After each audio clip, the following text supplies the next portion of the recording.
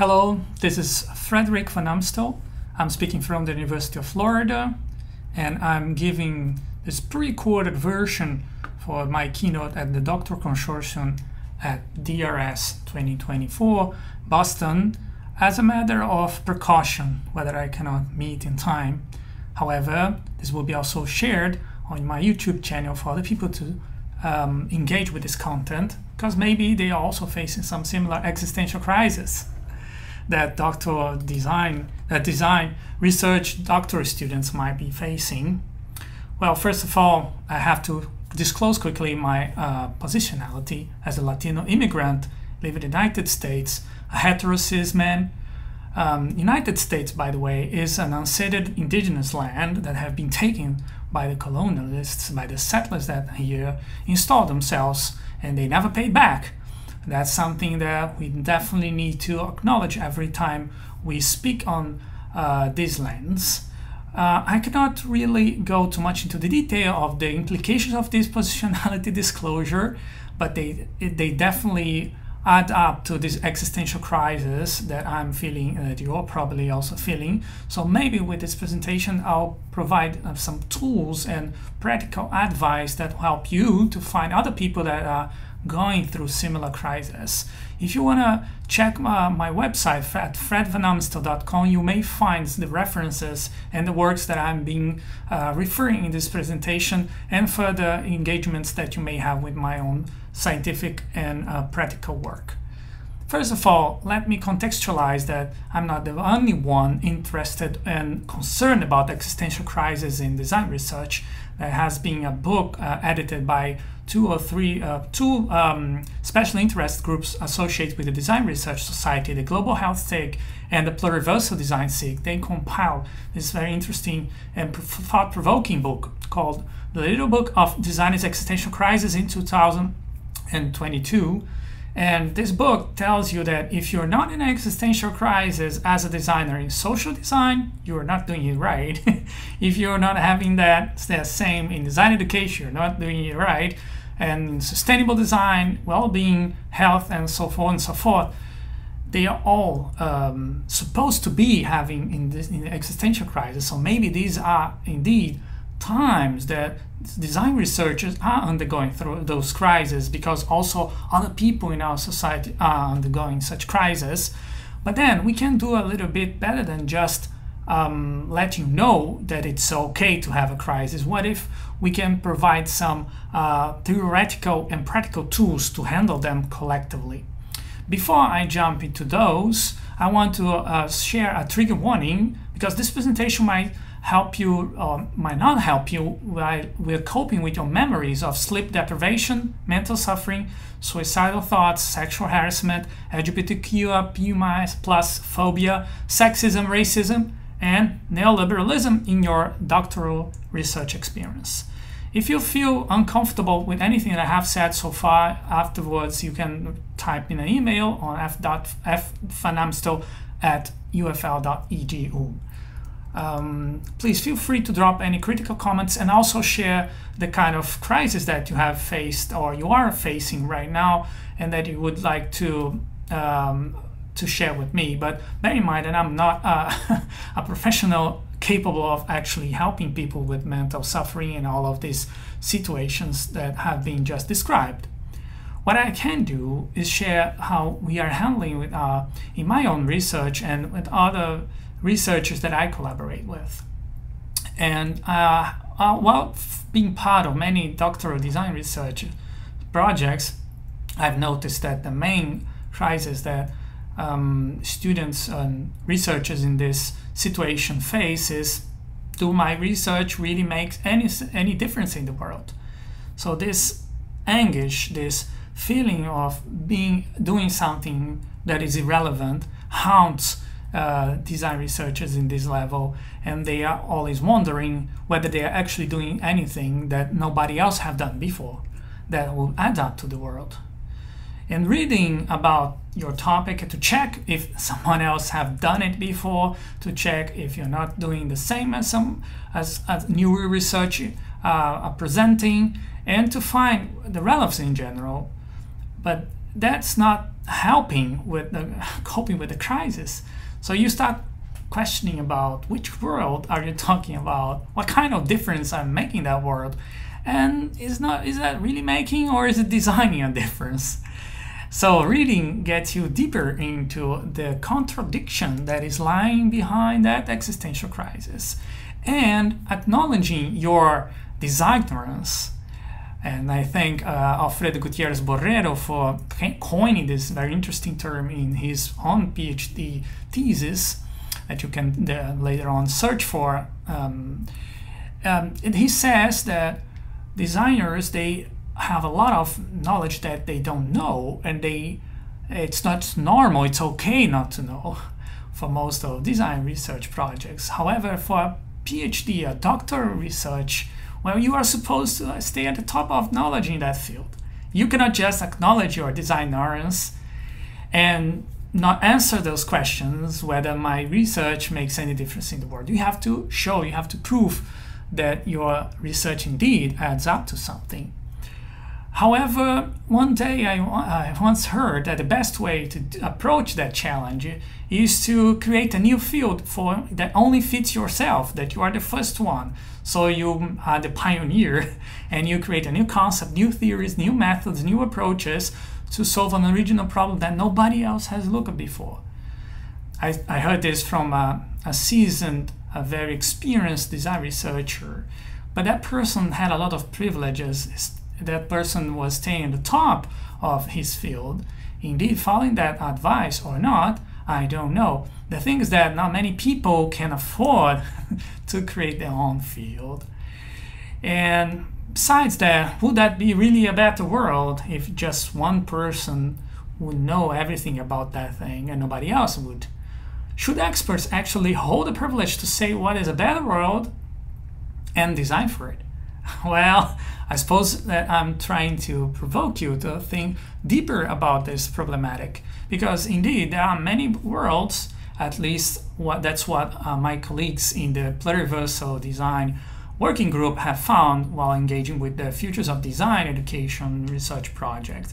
And in this project we found out that design education and design practice is so diverse across the world that you cannot even say that they belong to the same world. They actually operate in different worlds. And if we respect those different worlds, we must be humble with our assumptions, and you cannot really claim that we are experts into something that the entire world is interested on. Maybe there's a very narrow community interested in what we do, or maybe there's none.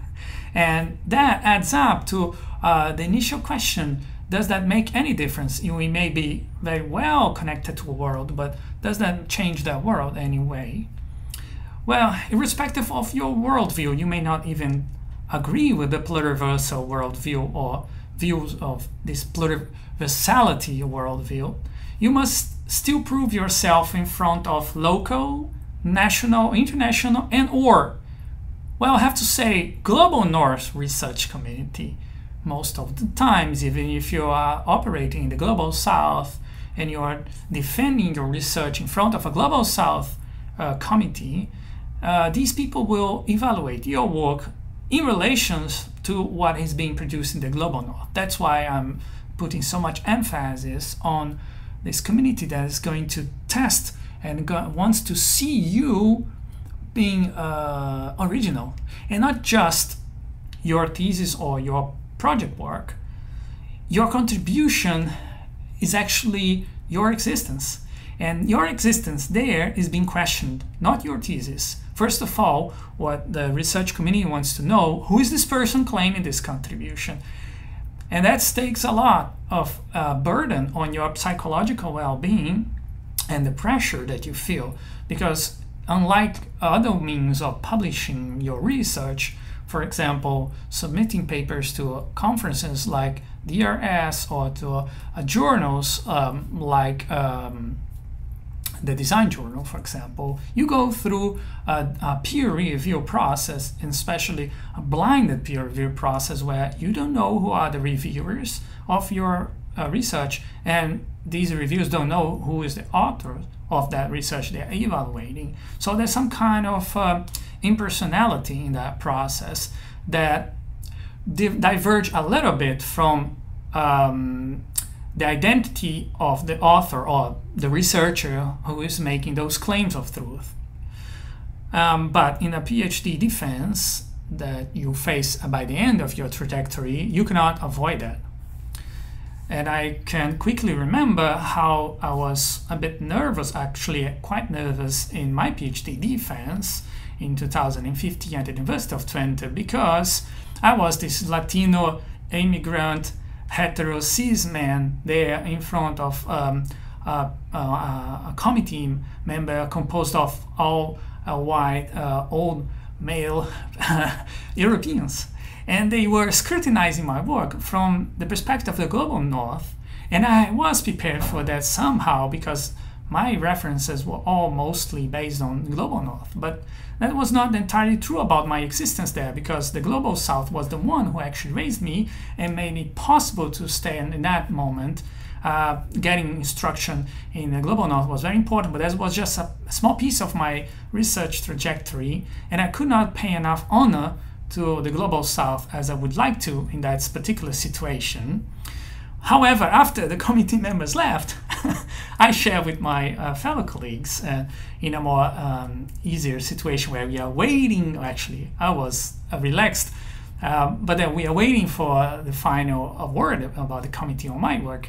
And yeah, I was hiding a lot of my feelings about that situation. I was hiding my cultural background and my stand again in relationship to that situation. I could not express myself freely, but then I hide these colorful socks, and it was a very interesting moment to share that with my friends.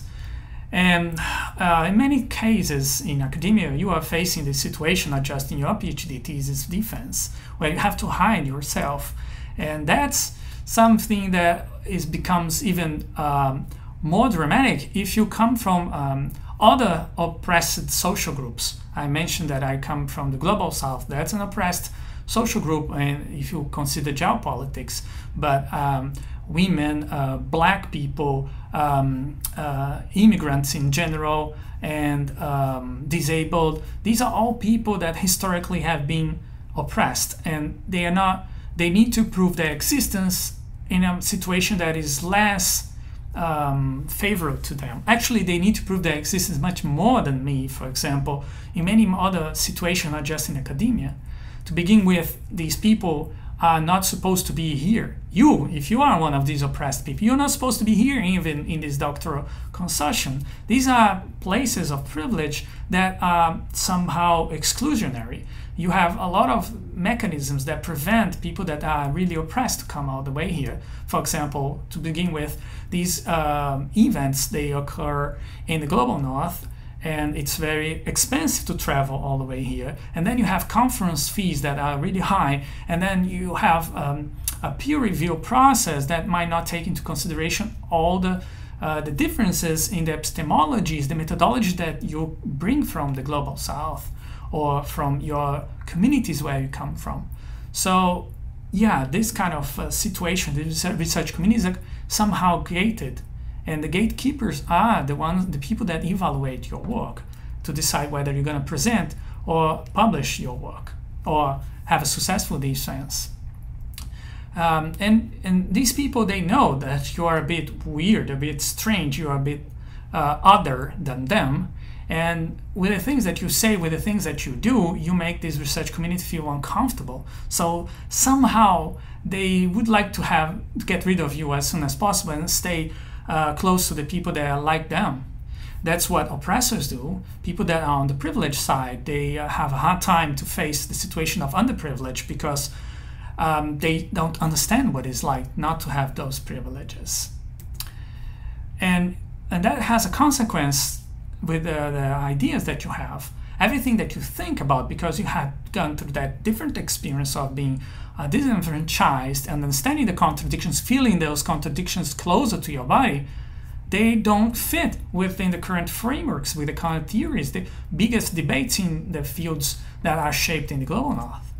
So let me give you an example that I faced. someone in my research community said, well, this topic Y that you are looking is not a topic really here. Why don't you research X? In my case, Y was oppression, so I wanted to research oppression, but then there is a research community said, well, this is not really a topic here. We don't have oppressed people in the global north.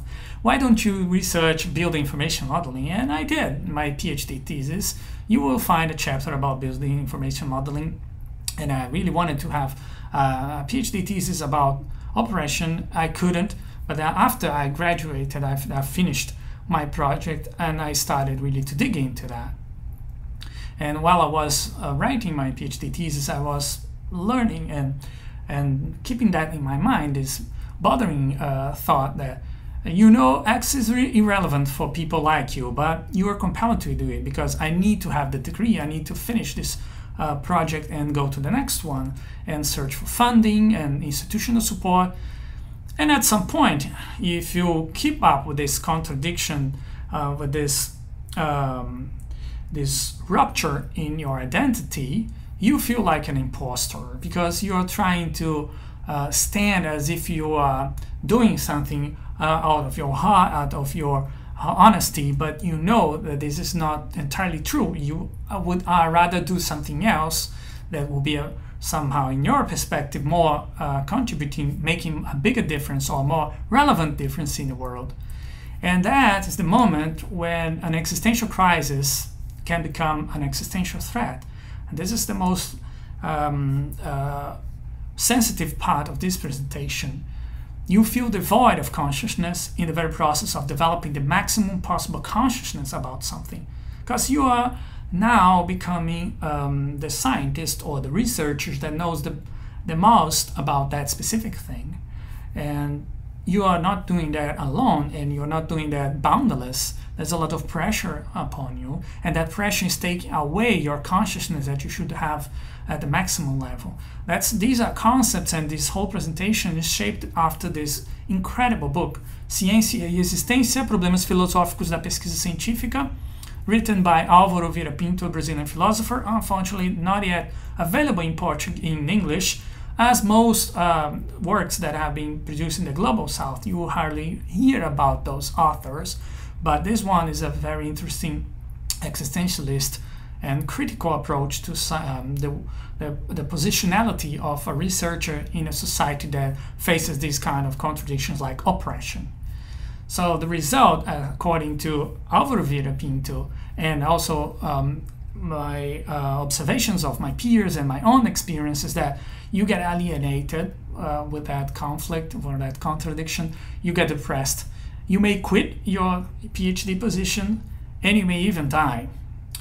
And you may die afterwards. You may die before you come there. But none of this really matter to science, because science, unfortunately, advances further if people die earlier. Yes, that's a striking result of these authors, Pierre Azoulay and colleagues. They published a paper in American Economic Review in 2019 entitled "Does Science Advance One Funeral at a Time?" And they looked at the bibliography data of certain authors that had early deaths that didn't produce until the age of retirement. And they noticed a pattern going on, that once these authors died, irrespective of the reason, after they died, their field grows because other authors and other researchers, they fill in that gap, that vacuum, that space left by that body that was deceased. So it's an opportunity for these new researchers to occupy that space and keep doing the scientific work. So that's not really perhaps a collective way of producing and giving homage to people that have dedicated their lives to science. But that's the way currently, according to our capitalist structures, how science is being developed. How do you live through this situation? How do you survive your doctoral research? I'm not here to tell all about these nasty things without really having anything to add up on how to deal with that. But I cannot give you small and simple tips as you can find in social networks under this PhD chat tag. So I'm not talking about work-life balance and other kinds of very shallow level issues, because this will not really tackle the underlying contradictions.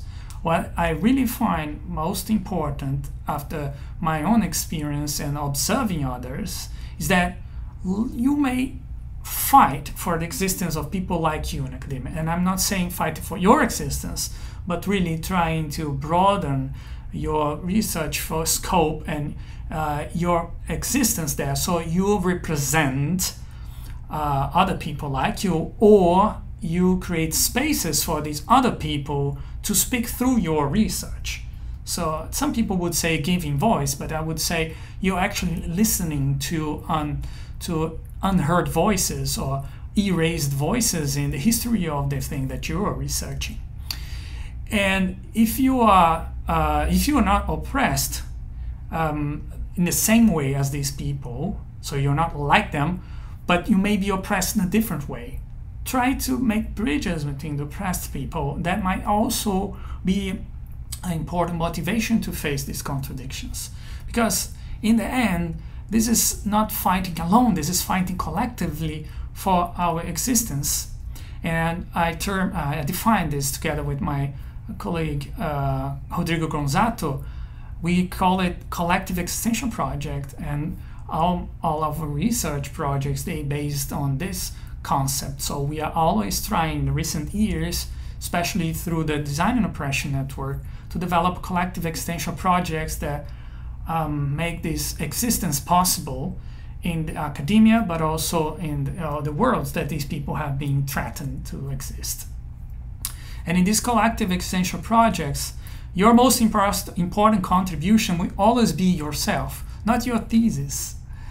Considering your relationality, positionality, reflexivity, critical consciousness, whatever suits your research, think about it.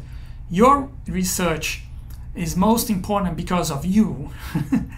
And I'm gonna go back now to in 2015, just after my PhD thesis was over and I defended successfully. I gave a more relaxed presentation to my colleagues at the University of Twente, and in that one I shared with them the real scientific contribution of my PhD research. But was really thinking about what change I was doing, not just my thesis in the world. And this was the slide I presented. It's really a no design slide on purpose, because the main contribution of my research is myself, a capable researcher in the reserve army of scientific labor. I can produce papers, the commodities of the scientific market. So I came to the conclusion that I was just another cog in this big factory of scientific paper publishing that generates some kind of weird distortion of what science is. But I was critical about this. Actually, I avoided a lot of tactics to avoid the commodification of my scientific work. So I question the dominant formats of knowledge, I prevent mindless operationalization of theories, I problematize instead of problem solving, and I eat my own dog food. So I try to live up to the theory and to be coherent with the things that I'm saying or writing about. I try to apply in my life and also my professional work. So how do you feel about these things I'm presenting? Are you in crisis now? Wait a minute. Reach out to people who are facing the same. Don't worry. Organize to exist. If you find other people that are facing that, a lot of strengths can come together, and then you can fight this better. And you can actually do good in this scientific environment if you start collaborating with these people. This can create networks, and networks are so much valuable nowadays for being in this business, this scientific business, because it has become a business of trying to get some funding, and then with that funding you run a research project, you publish the outcomes, and then you get more funding, and so on and so on. And I've been lucky to have found like-minded people in the Citational Justice Collective, PD Commoners, Pluriversal Working Group, and last but not least, my favorite one, the Design and Oppression Network, that has been founded in 2020. It has been also my most important laboratory to develop these kind of concepts and ideas that I'm presenting now. And these networks can be clearly observed if you look at my co-authorship network. If you look at all the co-authors that have published papers with me, you will find these authors that are recurrent, and they appear in some kind of order that corresponds to this network. So these networks generate opportunities for doing research and then getting publications out of that. So that's a way of thriving. But as a person who still holds some privileges as a heterosis man, and in Brazil identifies socialized as a white person, I still have some privileges that I have to share. So I'm always trying to find co-authors that are underprivileged, disenfranchised. I give them more attention to the other people that are privileged. And as you can see, even if I look at the numbers of my publications, the co-authorship characteristics, I find that I'm being successful so far. So I have mostly co-authored with peers, not exploiting my students. Most of my co-authors are from the Global South, or they are located in the Global South. Most of them are Latino people. Yeah, there's some Black, some Asian, some Middle Eastern, and yeah, a bit of white people. And with gender speaking, most of them are women, a little bit more than men, and I'm trying to improve those diversity indicators. This is not just a concern for institutions, it's also a concern for ourselves, because each one of us is an enterprise in this scientific market.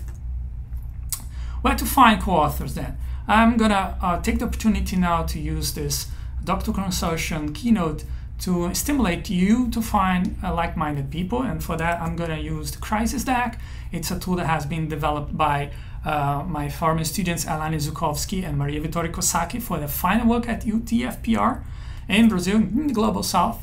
It depicts 10 existential crises found among fresh design graduates, and it is a design library open source project. You can contribute to its further development. You can download it. I'm going to show you in a few minutes. First of all, let me share how we are using these tools in the University of Florida, where I'm located now. We have this marvelous MXD MFA program, and these students come from all over the globe to study co-design with us. And in one of the classes, we introduced the existential crisis deck, and they had to pick a card and tell a story. And that was a very simple way of using those cards. And out of that, one student got very interested on working with existential crisis. Her name is Hien Phans. She is Vietnamese, and she was working in an interesting co-ethnography work about her experience of being a design student in the US. And then she used in her initial planning phase the crisis that she took from the card deck, the crisis that she was facing on her own situation, and she connected them to another card deck called BACA. I'm not going to explain what it is right now, but it was an important opportunity for her to think about who is she now and who she wants to become in the future, and how going through those existential crises was something that she could tap into her projects. She could explore those, because maybe those crises that she's facing were also crises that her colleagues, other students, were also facing the same program. That's what she did next. So she talked the cards to other students, and she started to dig deeper into the social contradictions that causes those existential crises. That's what her ethnographic work is all about. And this is a very recent analysis of initial thoughts about those crises. She brought new data in, and now she has a different understanding about those crises, especially regarding what triggers them and what historically have brought her to that. She doesn't know what she's going to actually implement next out of this existential crisis investigation, but that's a work in progress, and she will probably, I suppose, find like-minded people to get this project published in the future. So now I'm gonna handle for people that are in person in this doctoral consortium one copy of the prototype that I quickly printed at my office for you to explore this and to find like-minded people. You can also download this on my website, And before we go to the next step, just understand what's going on, I'm going to show you all of the cards. There are 10 cards. Each time I show a card, I will give a few seconds for you to raise if you identify with the crisis. So if you are facing that crisis now, or if you have faced and you want to talk to people that are facing that crisis, just stand up and look around and try to remember who are these people, because later on you might have time throughout the conference or across the week to meet these people, to talk with, and maybe found a new network, new research network and collaborations. Are you ready for that? Okay, let's start. So I'm not going to explain any of these cards, what they mean, because they are supposed to be something that ambiguous enough to stimulate you to relate. If you don't relate at all, just don't do anything. Keep sitting in your seat and then wait for the next one. As you can see, those pictures, they were being carefully crafted to use some kind of a language that don't rely on words on purpose. This all comes back from theater of the practices and critical pedagogy. They both use this kind of generative images. So these images are supposed to express a contradiction that people face in reality, that they may have a debate about it. Bear in mind that those cards, they have two faces, and each crisis can only be understood if you take the two sides into consideration. So if you have found someone that are facing the same existential crisis as you, please organize to exist. That's my best piece of advice in this doctoral consortium. I hope you have a great conference experience and take the opportunity to meet like-minded people. Thank you, and if you want to check more materials like this, the crisis deck, and scientific work that I have been doing about dealing with existential crisis and designing against oppression, check my website at fredvanamstel.com. Thank you very much.